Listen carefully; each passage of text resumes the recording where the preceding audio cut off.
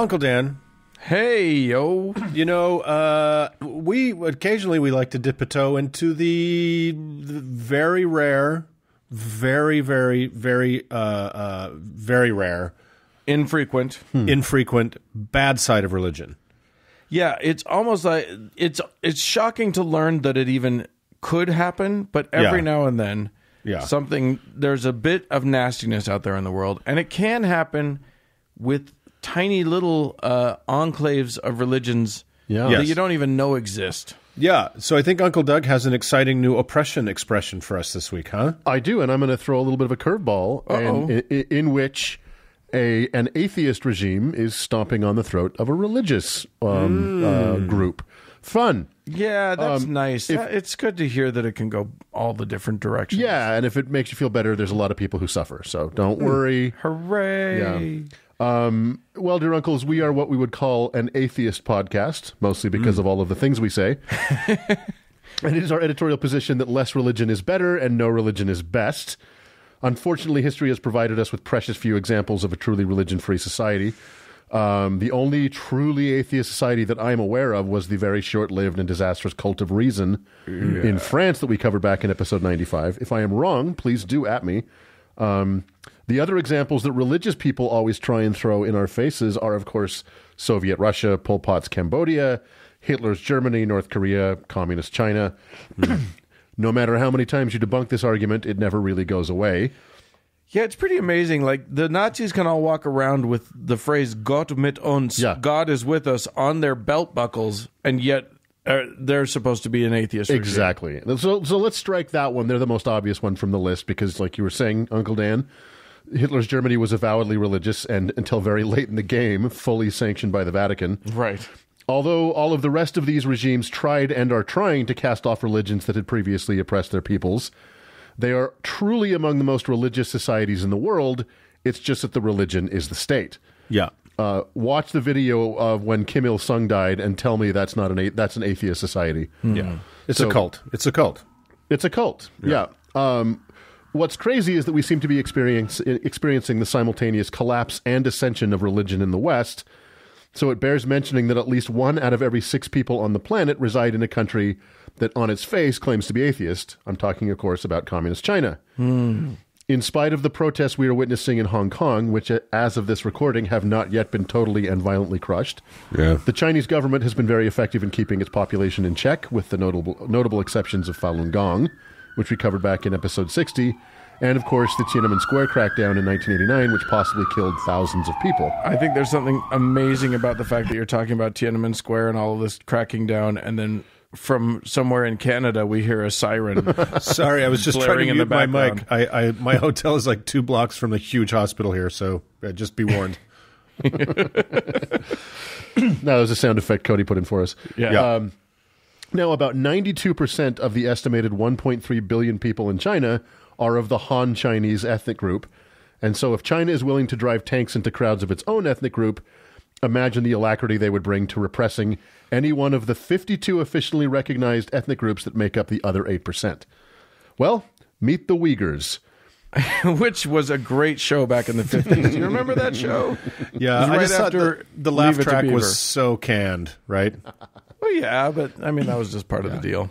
Yeah. So the Uyghurs are an ethnic and religious minority in Central Asia. The highest concentration of Uyghurs is in the northwest Xinjiang province of China, bordering Mongolia, Russia, Kazakhstan, Kyrgyzstan, Tajikistan, Afghanistan, Pakistan, and India. There are a lot of stands. A lot of stands, almost all the stands.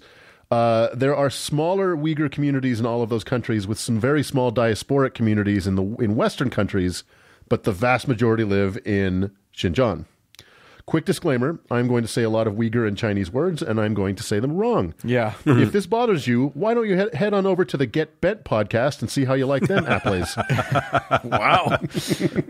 I like your preemptive anger. Yeah. I'm both pre and post. In the Xinjiang province, 80% of the 11 million Uyghurs live in oases strewn throughout the Taklamakan Desert of the Tarim Basin. The Taklamakan Desert is definitely worth a look on Google Earth. It's like God took an eraser to the map and just blotted out an enormous section. Most of the Uyghurs in this area live in the oasis cities of Urumqi and Kashgar. Whoa. The Uyghurs have been in the news lately, although not nearly enough, because a fat racist circus clown rage tweeting at a teenage girl is sucking up most of the news cycle. They have been in the news because China, who let's just say has been less than kind to this minority in the past, has decided to see if they can't break some human rights records. Right now, as we speak, somewhere between 1 million and 2 million of China's estimated 11 million Uyghurs are in what are called re-education camps spread throughout Xinjiang. That's at least 1 in 10. And a cultural and surveillance state experiment is taking place, the likes of which have never been seen before outside of dystopian fiction. So imagine if the unemployment rate in this country was 10%, we would be in a major depression, or if not a major recession, if not a depression. Right. Now imagine that it's not a 10% unemployment rate, but a 10% disappearance rate. Oh my God. And in typical communist Chinese fashion, that 10% is made up of the most crucial members of a society. Professors, intellectuals, doctors, etc. Can you imagine what that must be like? So, I mean, I think every group in history has the 10% group that they could imagine leaving and have a smile on their face. Oh, for sure. Like you said, imagine all of these professors leaving, and I was like, Liberty University, yeah. I get it. Before we dig into that fuck nugget, let's go back and look at the Uyghurs, who they are, and how they ended up on the business end of 21st century ethnic obliteration. And how you spell it. Oh, there's various spellings. The one that's most common is Uyghurs, Uyghurs. Yeah, I think we did that wrong. Anyway, keep going. The Uyghurs are a Turkic people who have far more in common with their immediate neighbors in Mongolia and the stands of the steppe than they do with the Han Chinese. There are many theories about the origins of the name, but the real reason is most likely lost to the mists of time. The Uyghurs consider themselves to be the original settlers of Xinjiang, with some accounts having them go back as far as 9,000 years. It was probably not that long ago, but they have been there for a very long time. The Chinese government claims that they only arrived in the 9th century and that they displaced the original Han Chinese inhabitants. More on that in a minute. As you might imagine, inhabiting a region of the world for thousands of years that basically every single European and Asian empire wanted a piece of leaves behind a rich and complicated history that makes one feel ignorant and small. The Mongols, the Chinese, the Russians, the Indians, the Iranians, the Syrians, and the Turks, among many others, all spent time killing and fucking in that region. Religiously, they may have been practitioners of the Proto-Indo-European religion we talked about way back in episode 10. Yeah, I remember before that. becoming Manichaean, then Buddhist, and then finally settling on Islam. The conversion of Xinjiang to Islam started in the 10th century, but was not completed until the 17th century. Brings us close to the modern day when in 1759, the Qing Chinese military invaded Xinjiang to once and for all defeat the rebellious Buddhist Dzungars who ruled at the time. Not seeing Islam as a threat, the Chinese tolerated and even encouraged it as a better alternative than Buddhism. They do not know the Islam that we know. They would later change their minds. The Chinese would never leave Xinjiang again, and in typical fashion ruled with an iron fist. The transition of the Qing dynasty to the Republic of China did nothing for the Uyghurs, who rebelled and managed to gain independence twice. Once in 1933 and again in 1944. They were backed by Joseph Stalin as a way of giving himself a bit of a buffer with China and fucking with China. The first rebellion resulted in the First East Turkestan Republic, but that only lasted a year before the Chinese regained control. The second rebellion lasted from 1944 to 1949 and resulted in the Second East Turkestan Republic. But when Mao Zedong founded the Communist People's Republic of China in 1949, Stalin withdrew his support for the Uyghurs, and they were once again crushed by the Chinese. It's a happy story. Yeah, thank goodness for that. Yeah. The Uyghurs have never given up on their dream of independence, so a low-level struggle has existed ever since, occasionally flaring up into violence. China is not known for giving up territory, and they consider Xinjiang to be an important buffer against the West, as well as having a lot of coal and oil. Oh, yeah. Well, they wouldn't care otherwise. Yeah, exactly. Right. Exactly. So Mao embarked on a program of resettling the Han Chinese into Xinjiang in order to dilute and hopefully finally eradicate the Uyghurs. As of now, half the population of Xinjiang is Han Chinese. So the Han Chinese were given incentives to move, and then once there, they were and still are given priority in hiring, promotions, salary, medical care, etc. This has done little to engender racial harmony. And in 2009, things got out of hand. 2 Uyghur factory workers were accused of raping a Han Chinese girl and were beaten to death by a crowd. The Uyghurs responded, and the ensuing Urumqi riots resulted in around 200 deaths and over 1,000 injuries. This was a black eye for the Chinese government that had just pulled off the 2008 Beijing Olympics as basically their entry into the modern community of families, or modern community of nations. Although China is officially atheist, they had tolerated the Uyghurs' practice of Islam mostly. But now the Chinese government imposed a draconian set of anti-religious laws, such as prohibiting the growing of beards, owning of prayer rugs or Korans, and they actually made it illegal to quit smoking or drinking. What? Yeah. Holy shit, that is awesome. They are just, if you're going to fuck with a community of people, go hard. Go hard or go home. Meaning you have to smoke and drink, or you I don't know how if you do, you can't stop. If you start, that's it. That's your life from now on. I couldn't find how they enforce that law, but they have it. Well, there's a long history of that kind of shit. Like when the English took over after Cromwell, when the English took over most of Ireland. The speaking Irish was illegal. Food, traditional foods were illegal. You just kind of erase the culture. Exactly, right? And that's the intention. Yeah. Jumping up to 2014, President Xi Jinping went to Xinjiang to see firsthand how things were proceeding, and while on the ground there was a car bombing and a knife attack in a train station where Uyghur separatists stabbed over 150 people. Holy moly. Yeah. What the Chinese government has decided to do in Xinjiang as a result has been, let's just say, a bit of an overreaction. Nothing like what is happening in Xinjiang has ever happened before in human history. A surveillance and internet state and internment state is being imposed on the Uyghur population that George Orwell could never have imagined. Most of this comes from the New York Times, who's been doing incredible reporting on this for several years. But as you might imagine, it's not easy to get reporters on the ground or get sources to report what they are seeing. Right. After the violence in 2014, the Chinese government essentially turned off Xinjiang. It's nearly impossible to get in or out, and social media is not allowed. So then, just a few days ago... And everybody's just smoking and drunk. It's just a fucking wreck. Just a few days ago, someone much braver than me leaked nearly 400 pages of internal Chinese government documents detailing some of what's going on in Xinjiang. Basically, there are cameras everywhere with facial recognition software. Yeah. I mean, everywhere. At intersections, telephone poles, stores, mosques, subways, buses, etc. Some are meant to be seen, and some are not and are hidden. There is nowhere you can go in Xinjiang where you are not seen, recognized, or logged. And by the way, Xinjiang is 640,000 square miles, basically the same size as Alaska. Holy shit. The Chinese government has set up checkpoints on nearly every block and have what they call, quote, convenience police stations every couple of blocks. This is crazy. Uyghurs have to have their IDs scanned and are photographed anywhere they go, often several times. A couple years ago, all Uyghurs were required to report for mandatory medical examinations in which blood, saliva, hair, and biometric data were taken. All of this is going on to one huge database. And then there are the camps. Which, I mean, this is all, you're getting to the most horrific. It's all kind of horrific. But I do want to point out, what a great opportunity for us to study some people. We have all of their information.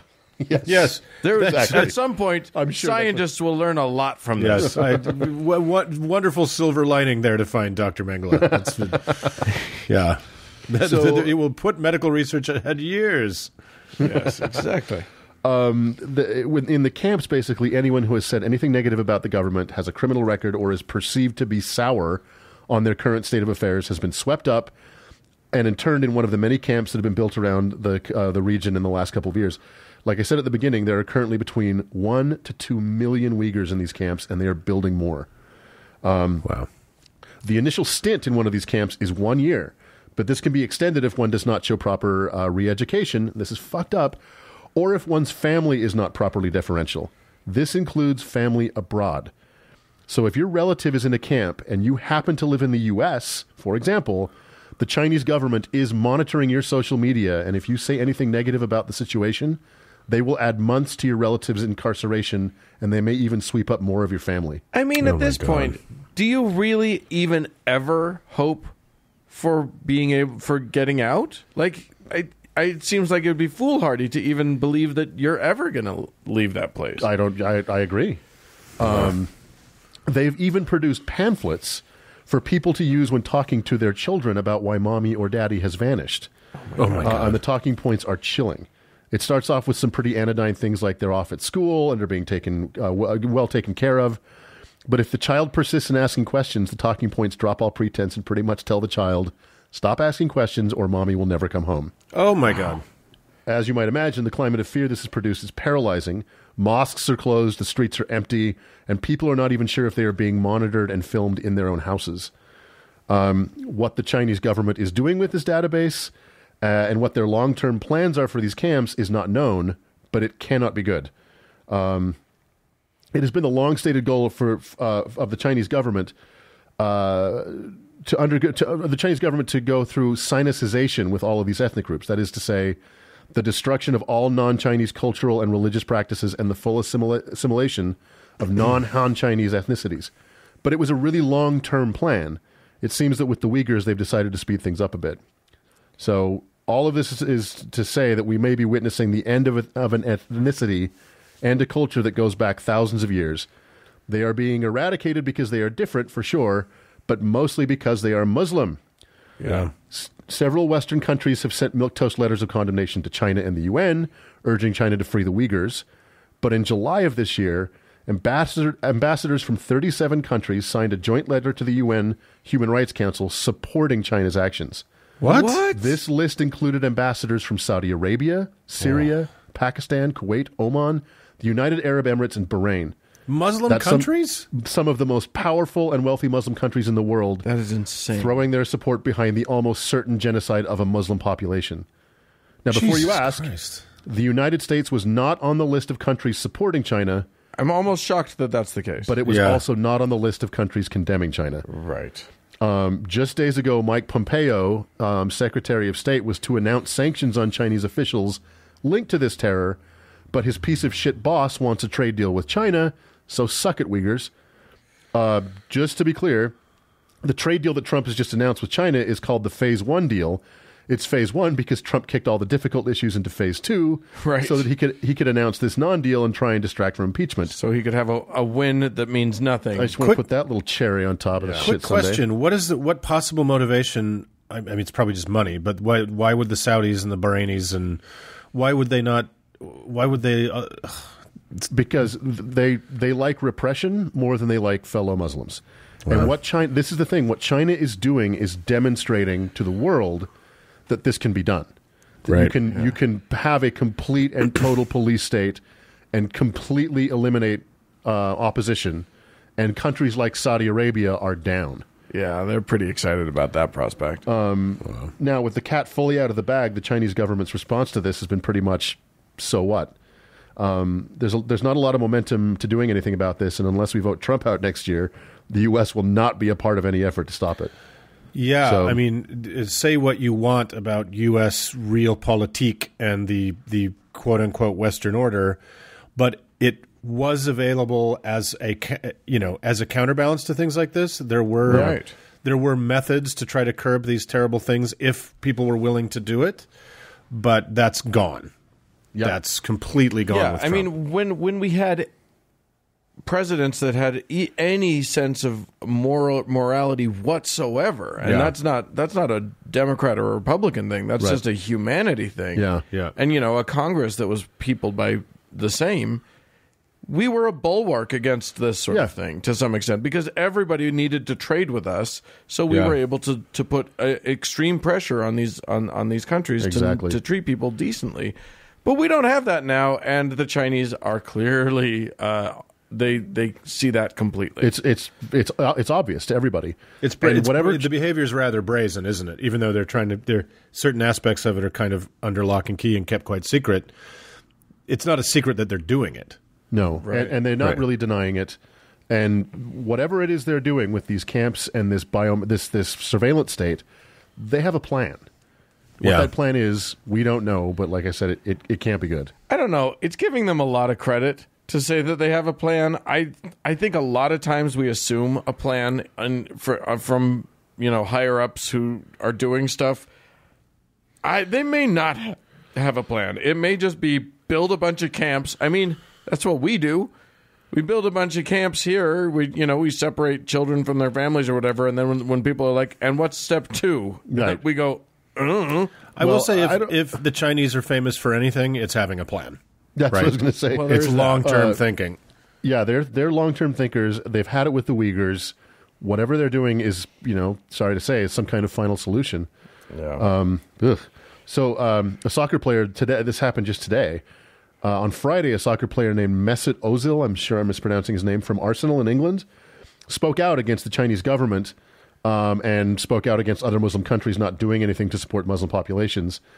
So the Chinese government today canceled the broadcast of his game in China. So, that happened with one of the U.S. professional basketball teams, right? One of their coach, I think, tweeted out. He tweeted support for the Hong Kong protesters. Oh, Hong Kong, that was it. Yeah, yeah, and the Chinese government brought the fucking hammer down on the NBA, and the NBA's biggest market after the U.S. is China. Yeah. Well, there you go. Fun. Hey, you're welcome. Thanks for the big pick-me-up there, Uncle Doug. That was delightful. Anytime. But yeah, go out there and tweet your support for Uyghurs and watch an entire country hate you. Yeah, I think we will lose our 4 Chinese listeners, unfortunately, after this episode, I'm sure. Yeah, exactly. You're welcome. Yeah. All right. Well, with that, let's dry our tears a little bit and move on. Yeah. Good luck, Uyghurs.